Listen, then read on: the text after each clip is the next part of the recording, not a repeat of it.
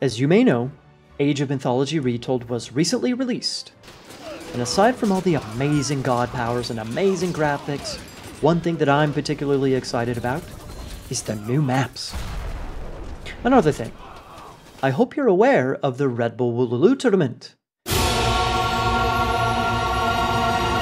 That's right, the famous energy drink company is hosting tournaments for Age of Empires and Age of Mythology.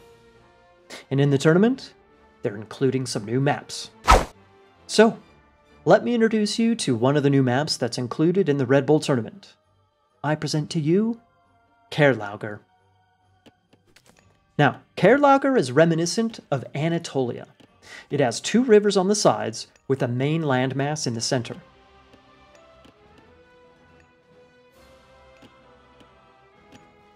It is a little different, however, with 2 strips of land on the sides, so the rivers cut the land into 3 strips.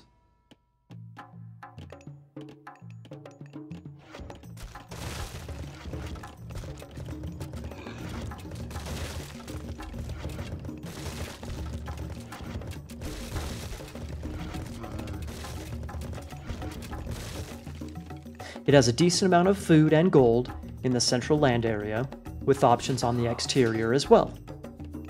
Now notice the Ulsarks running across the water here. The rivers are actually amphibious for both land and water units to cross. So what do you think the best strategy is here? I believe that Kerlaugar will surely lead to chaotic and messy, exciting games. Let's see how the players use the amphibious rivers. With thousands of dollars on the line, who knows what we're gonna see? All I know is I hope you're ready for Red Bull.